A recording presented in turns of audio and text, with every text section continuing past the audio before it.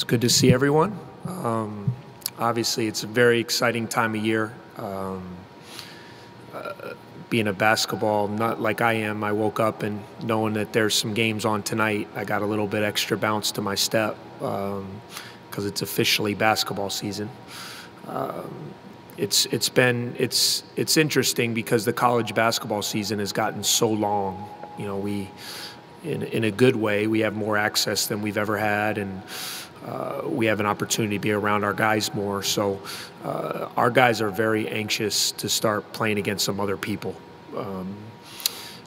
Certainly for us, it's been a good off season. I thought we really maximized some of the things we needed to do. Our guys really worked hard. A number of the guys you'll see physically, I think, have gotten stronger, especially those that were here last year.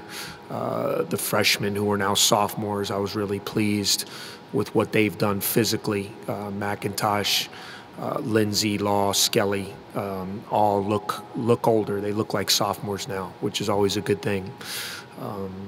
You know, our seniors, our older guys have done a really good job. You know, you have the 4 older guys that have been here with me since my first day here, Trey and Alex and Taphorn and Lumpkin. And, you know, to me, they're, you know, even though you can say they were recruited by a previous regime, you know, they're our guys, and they have been with me for, you know, so they know what I expect on and off the court, and that's been nice.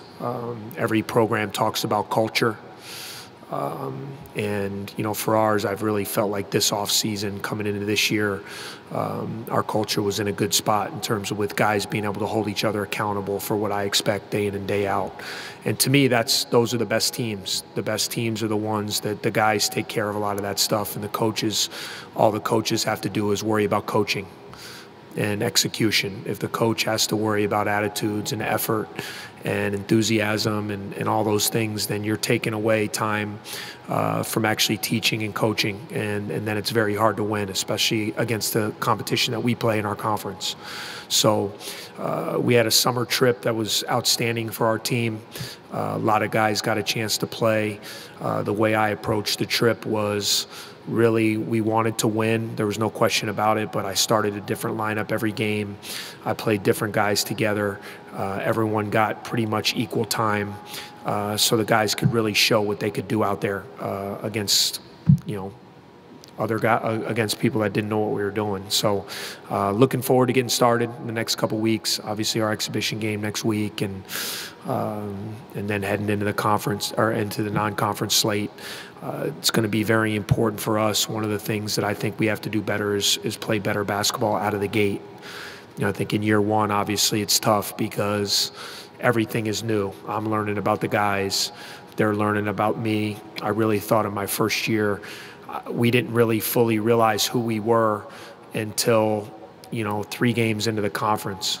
When we went with Jershawn at point guard, played a bigger lineup, and we won. You know, we got to 5-5 after losing our first 3 games, and then Jershawn Cobb went down with the injury, and we were never the same.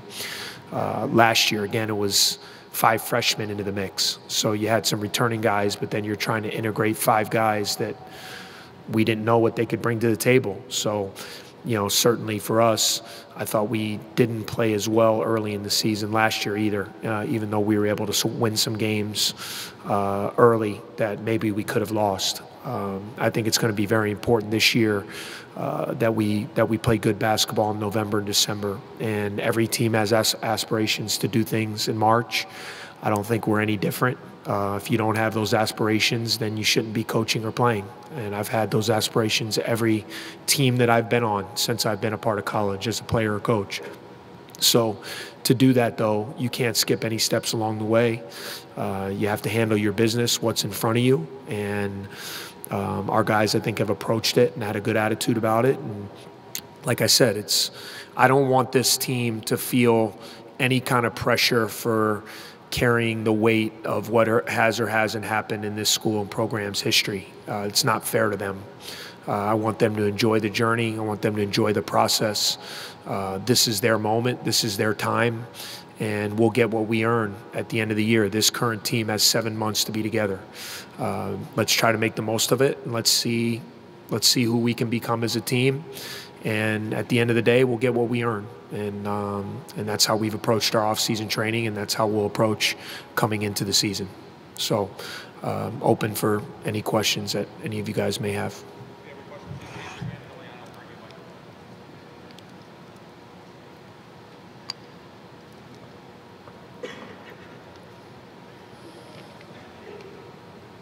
Hi, Coach. How you doing? Doing well. So what are you doing differently this year than you've done in the past 2 years? From a playing perspective? Or? On and off the court. Well, I think on the court, I think we have more guys, which has been nice. I think for me, the biggest adjustment, every team that I've always been a part of, most of them at least, have always kind of had maybe 7 or 8 guys that stood out amongst the rest. And, we didn't have as much depth like that in the past because of injuries and just sheer number of players. We had some turnover, which happens a lot with coaching changes. But, really this year with our roster breakdown, we have 12 guys, 12 scholarship players. And I really feel all of them are Big Ten caliber players that can help. And, for me, from a day-to-day standpoint in practice, like different teams win each day, which is nice. And there's great competition, and there's really good depth. And I think we're going to be a team that can be a strength in numbers type of team. I think we're going to have to utilize our pieces, and, we're going to be the kind of team, I think on a given night, there could be a different leading scorer. There's 5 or 6 guys to me that I think on a given night could lead us in scoring. Now, certainly there's going to be more expected of, there's going to be a lot placed on our 2 guards, McIntosh and Demps, and I think they're ready for that. Alex Ola has been a guy who has a lot of experience. And then after that, I think everybody has their niche on this team. So I think for me, figuring out how to use what we have to our advantage, I've always felt that's what coaching is. Coaching is not me just saying this is how I want to play. Coaching is looking at the group you have and saying, okay, what do we have? What are we good at? And let's devise a system and a plan to utilize those things. And I think that's what we've been trying to do in the off season.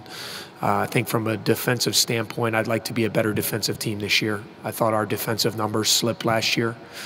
I thought our offense was greatly improved last year. We ran much better offense. We had more firepower. We scored the ball better. Our flow was much better, and then we took steps backwards defensively.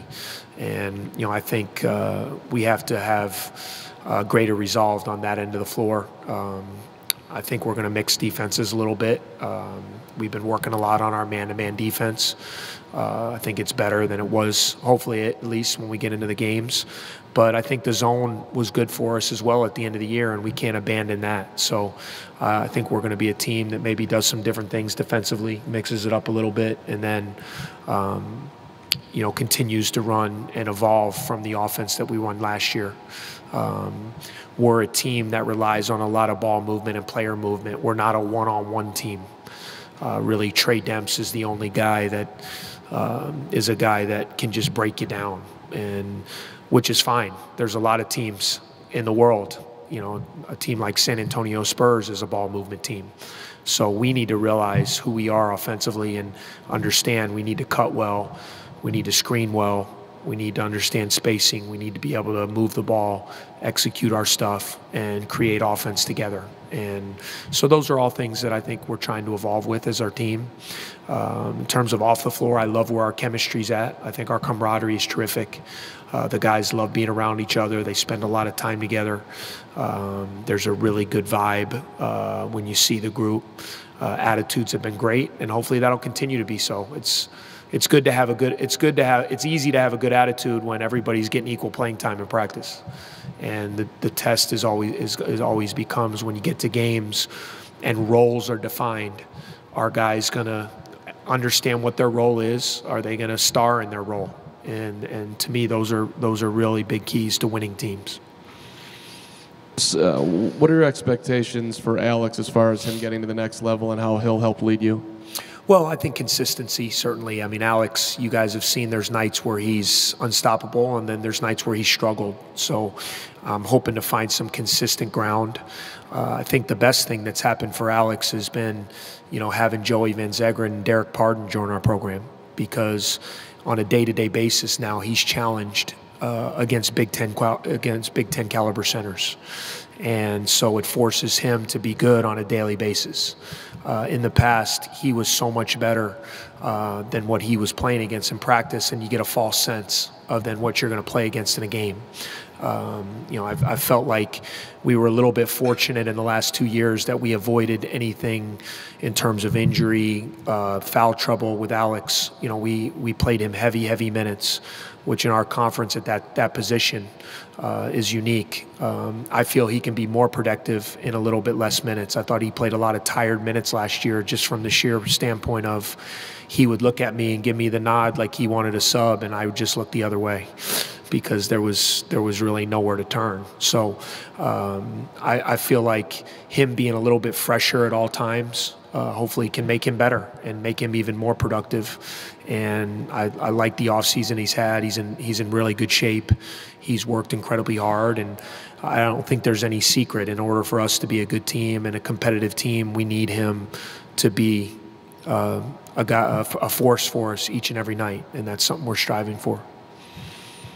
Chris, how have you grown and matured as a head coach since you took this position? Yeah, well, I don't know if we have enough time to go through all of them, but it's just like all of you guys. Until like the jobs you're in, until you're there, until you're put under fire, until you're forced to make the decisions you have to make, you don't really know what it entails. And certainly I felt prepared coming in as I could have been without being a head coach.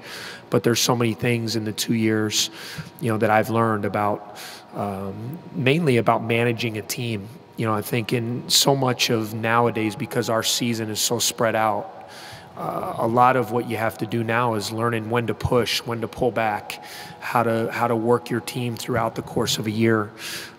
Certainly game decisions, it's much easier to do when you're on your couch watching than it is when you're actually in the fire, and you're not making suggestions anymore. You're actually making decisions on substitutions, calling plays, defenses, end of game things, what to do out of timeouts, all those things that I feel confident coming in, but I feel that much more confident now, having done it for 2 years. You learn. I feel like I have a much greater appreciation for what our league's all about. When you're in the Big Ten for the first time, like even just the road trips, how to get to Illinois, Indiana, Michigan State, how do you set up your trips, when do you shoot around, where do you stay, those are things you learn, having gone through it. So I feel like I know the league a little bit better. There's been great continuity in our conference with coaches, so you feel like you have a little bit better feel for what people are trying to do. It's amazing coaching in the Big Ten. It really is. We just had meetings with our media day and we had a coaches meeting, and I think all of us, from Coach Izzo, who's been here forever, and Coach Painter and those guys who have a lot of longevity, to the new guys, me, Richard Pitino, Tim Miles, everybody's in awe of the level of coaching and where everybody's programs are at this point in the Big Ten. It's a great league. I'd be hard-pressed. I know the ACC is a great league as well, and I've been a part of that a long time. But top to bottom, I can't imagine there being a better league than our league this year. It's going to be really fun for you guys to watch. It's going to be a nightmare for coaches, but it's going to be really fun for the fans, because on any given night, I think anybody can win, and that's what makes a great league. And we're excited to see where we fit into that. Chris, so we have a new shot clock this year in college basketball. How do you think that might impact the college game overall, and more specifically, how will it apply to your team and how you play? I really think in the long term it's going to be great for our game. I think it's a great change. I've been a big proponent for 24. That's just how I'm wired. I love the fact internationally that 10-year-old kids play with a 24-second shot clock overseas. There's one set of rules. I'd love for there to be one set of rules from the juniors all the way up to the pro level, and that's what they do internationally. And you learn how to make plays, you learn how to push the ball, you learn how to get into things. Ultimately, I'd love to get to 24 eventually. I think 30 is a good step. I think it'll help. I though think initially in year one it's gonna help the defense. I think if you watch an NBA game, the NBA guys are so good that understanding that when you have 6 seconds or 7 seconds left, that's an eternity. And those guys are so good at managing their shot clock and getting shots at the end of a clock. I think that's going to be such a key thing on the college level. I think college kids, especially early, they're going to see 6 seconds on the clock and you're going to see a lot of bad shots. You're going to see kids panic. You're going to see forced shots. And I think the best teams are going to be the ones that win the late shot clock game. And like I look like a team like Wisconsin when it was 35. You know, Wisconsin was a little bit more deliberate offensively. Wisconsin was the best team to me, and especially the last 2 years, they had a special team, but they've always been the best team at the end of clocks, not only on offense, but on defense. And I think you're going to see the teams that win are going to be the ones that are able to manage late clock situations because coaches are really good. Coaches are going to do different things defensively. They're going to have containment presses. They're going to take the ball out of your point guard's hand. They're going to do everything they can to get the clock against you and make you have to rush at the end. And I think you're going to have that. The teams that are going to be good and win are the ones that are going to be poised, that get good shots at the end of clocks and then get stops at the end of clocks. And those are things we've worked on a lot. And I think it's helped us with the foreign trip. We played 24-second shot clock all summer. So, you know, for 2 months, we were playing 24-second shot clock. And so I hope that'll help us. I think on our 5 games over in Europe, we had 1 shot clock violation in our 5 games over there with the 24-second shot clock. So I was pretty pleased with how our guys handled it. And it's going to be something it'll be interesting to see. And I actually think in year one, you might see the defensive, you know, be at the advantage. But over the long haul, I like it because it's going to speed up. You got to get the ball up the court. You got to get into your stuff, which I'm a proponent of all those things. Coach, you mentioned that preseason trip to Europe and how helpful that was for your team. What were you able to learn about some of your new players during that trip that maybe you couldn't do the past couple of years? Yeah, well, I mean, anytime you have new players, it's one thing to watch them in high school and kind of peek in on them and get a feel. But when you're around them in game situations, you learn what they can and can't do, you know, what they're confident with, what they're struggling with. And I feel like all of our guys did a really good job. You know, it was huge for Joey Van Zegeren because, you know, he parted ways with Virginia Tech last year in December. So he hadn't played an organized game since last December. So, and for a big guy, you know, I've made mention of it, like it's hard for a big guy to just go play pickup. When you're 6'10", 245, 250, like there's just not that many guys. Like a guard could go over to SPAC and kind of get in a game and play. Like it's hard for a guy who's 6'10", 240 to do that. So to play against other guys his size. So I think the trip was great for Joey because it gave him 5 games to really like see where his conditioning is at, see where his rust level was. And I've noticed a big jump from him from those games. For the freshmen, it was terrific as well with Aaron, Derek, and Jordan. All those guys are pretty mature guys. The thing I like about all those guys is they're coming to a team this year that does have a lot of experience back. So they can lean on that experience and they can learn as they go along. Last year was tough because we threw a lot of freshmen into the fire and they had to learn while they were going through some tough times. And part of those tough times were 10 straight losses in the league. And I mean, Vic, Scotty, Bryant, those kids played heavy minutes right away. And we lost Jershawn for a big, you know, and it put even more on him. So, you know, this year I like for our freshmen that they're coming into a team that does have pretty good experience around them, that they can lean on that and kind of figure it out as they go along. But I don't think there's any reason why those guys can't really help us contribute and have a nice role on this team. You just answer my question, so. Okay. It's always good to answer the question.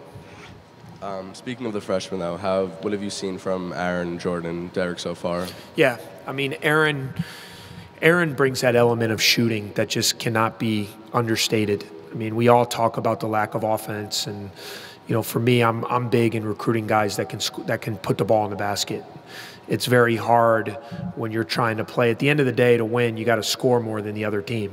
So you got to be sound defensively, but you got to find ways to put it in the basket. And when you have guys out on the floor that aren't good shooters, coaches are pretty good in our league, and the people we play against, they know how to have the ball end up in that guy's hands. And so, you know, with Aaron, I mean, his ability to shoot the ball at 6'8" is a huge thing, and he brings a good basketball IQ.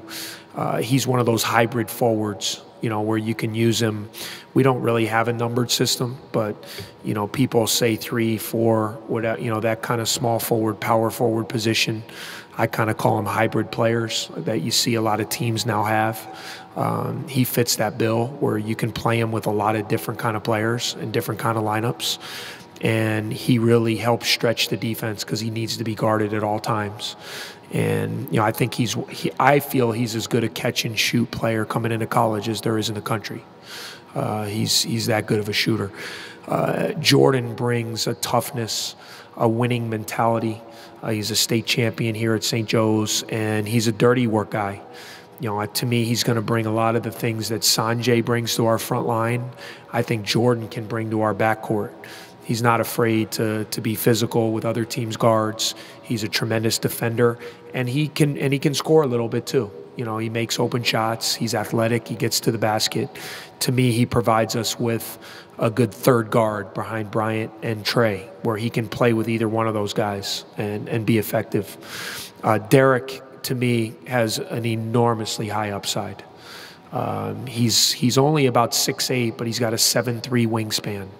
So he's 6'8" that plays 6'11". He can really run the floor. He's an outstanding shot blocker. He's a different kind of big guy that we've had. You know, he's very mobile. He's incredibly active on the boards. He's relentless. He's a hard worker. It'll be interesting this year because big guys, you know, they're on a different timetable. So I think he sees that there's 2 seniors kind of that he's playing with that are experienced, that are going to be, but I think Derek has a great attitude about what his career, I mean, we're the role he can fill this year, but also, you know, I feel Derek has an enormous future here, and he's even better than I thought he would be coming in out of high school, and you guys are going to love watching his progression over the next few years. Coach, you tweeted earlier this week a little bit about Flip's passing and his influence on you. Could you talk about his influence on you, and then also who have been the most influential people on you as a head coach? Well, fortunately for me, you know, Flip Saunders, obviously, it was a sad day the other day because you didn't hear that much about what was going on with him other than that he was battling cancer. And when I saw that he had passed, I really got upset because when I tried out for the NBA coming out of college, I went to training camp with the Timberwolves. And so I was there for 2 months. And that's when they had Garnett as a young player, Tom Gugliotta, Stephen Marbury. Those were kind of their core 3 guys that they were building around. I was around there for 2 months, and he was such an innovative coach. He was a terrific offensive coach. It's funny, some of the things I do offensively are plays that I learned from him. And he loved coaching, he loved teaching. He was an upbeat guy, and even though I didn't make the team, we stayed in touch throughout the years. Anytime I saw him, he might reach out when we won a big game and just congratulate me. Anytime I saw him anywhere within basketball circles, we always caught up. So he was someone I considered a friend, someone who I learned a lot about coaching from. I think the thing that a lot of people have talked about with him is just it was refreshing to see. The joy of it always outweighed any of the things that are annoyances to us. You know, especially at that level, they got to deal with a lot of social media and people negative, naysayers, he loved teaching, he loved being around the game, he loved coaching, and that's something I learned a lot from him was, you know, there might be things you don't like about the job, and that's good, but the passion of what you do love about it has to outweigh that, and you have to enjoy that part of it. You know, so for him, he was someone I learned a lot from. For me, my main mentors are first and foremost my dad. I learned the game by sitting in my him on one couch, me on the other, watching games just like I will tonight with my own son. When the games come on, we'd sit on the couch and we'd just talk about the game. And it was pretty nice to have a basketball encyclopedia, you know, next to me, explaining to me everything that was going on when I was a young kid. That's how I learned about basketball, and then tagging along with him being a ball boy for the Bulls when I was, 12 to 15 years old, always being around when he coached, when he broadcast. I always say to this day, I think I've told some of you guys, it's amazing. When I was a little kid, my dad played for the 76ers. These were the kids that were in the family room on this team. There was always a family room where the kids and the wives stayed to wait for the players after the game. These were the kids that were in that family room on the mid 76ers. You had me, who went on to play at Duke and become a coach. The point guard was a guy named Henry Bibby, who had a son named Mike Bibby, who was a pretty darn good player. You had a power forward named Harvey Catchings, who has a daughter who turned out to be pretty good, named Tamika Catchings. She's one of the greatest women's players of all time. The backup point guard on that team was a guy named Mike Dunleavy, who's got a son who you guys follow a little bit here in Chicago, who I then coached at Duke. And then there was a small forward on that team by the name of Joe Jellybean Bryant, who had a son that they called Kobe. So we were the little kids that were in the family room every day. So it's pretty amazing. You talk about being around the game and what people have become, and that's the childhood I had, which was very lucky. Coach K, can't say enough about the mentor he's been for me on all levels. He was my coach, and then for me to learn about coaching from him for 13 years was something that is just invaluable. And there's not a day that goes by that I don't think through every situation we have, or I don't rely on him for guidance and things that I'm going through as a coach. And then another great mentor for me was Tommy Amaker. Tommy gave me my first job when I was breaking into coaching. He hired me at Seton Hall. And I was 24 years old, and I was trying to break into coaching, and he was an assistant coach of mine at Duke. And, I've leaned on him a lot because he's taken over 3 different programs, Seton Hall, Michigan, and Harvard. And he's taken them in situations where they were in certain places, and he's had to build a program. And, what he's done at Harvard, which is a place where nobody thought that you could be good in basketball. Now they've been the dominant program in the Ivy League. He's getting top 100 players to go there. They've been to the NCAA tournament, I think, 5 or 6 years in a row.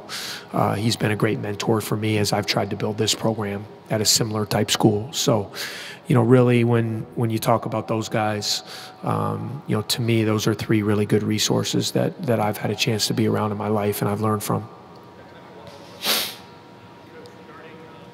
Last year, you had an adjustment process to the NCAA. You mentioned he was thrown into the fire a little bit with the other freshmen. Yeah. Where do you think he is in the course of his development at the outset of this season? Yeah, I think Vic is in a great place. I think, for a lot of reasons, and he wanted this. Vic was the first guy to jump on board. He was a highly touted high school player.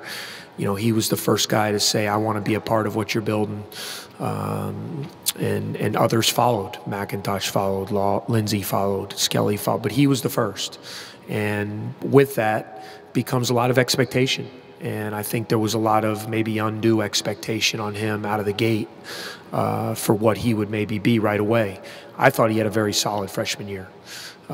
If you compare it to what Jahlil Okafor or Stanley Johnson or Justice Winslow did, then obviously you're going to say, well, that's not what. But for a good player as a freshman, what he averaged 6.5, 7 points, 4 or 5 rebounds, played a lot of minutes, got better as the season went along. I thought the last month of the season he played his best basketball. I actually thought he had a pretty good freshman year, and it's just the level of expectation on him was very high.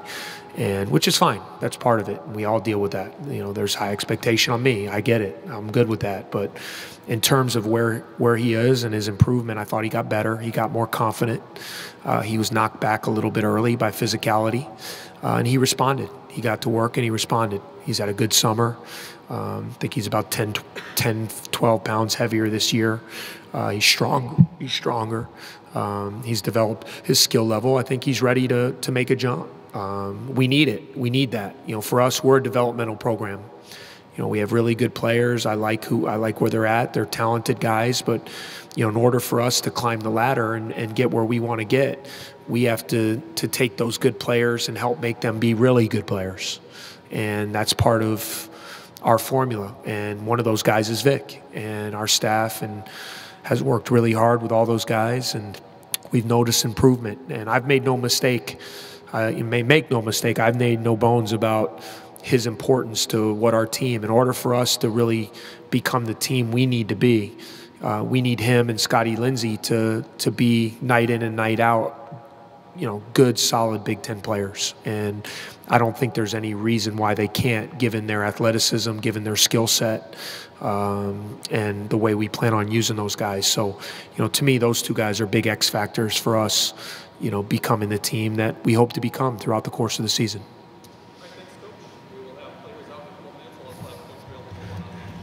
All right, thank you guys.